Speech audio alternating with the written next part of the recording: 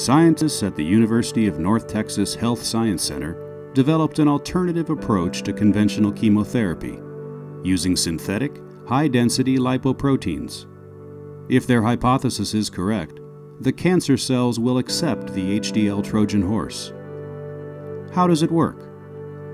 Cancer cells continually seek cholesterol to replenish their diminishing supply. This new drug delivery method tricks the cancer cells into accepting the high-density lipoprotein as if it were cholesterol, thus securing the cancer-killing agent's place well inside the fortress of the disease. And this method isn't relegated to cancer alone. The HDLs have the ability to target cardiovascular diseases, Alzheimer's, type 2 diabetes, stroke, and more.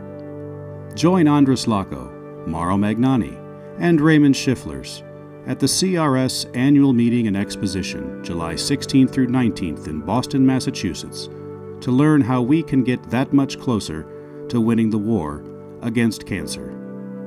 CRS. Collaborate. Connect. Innovate.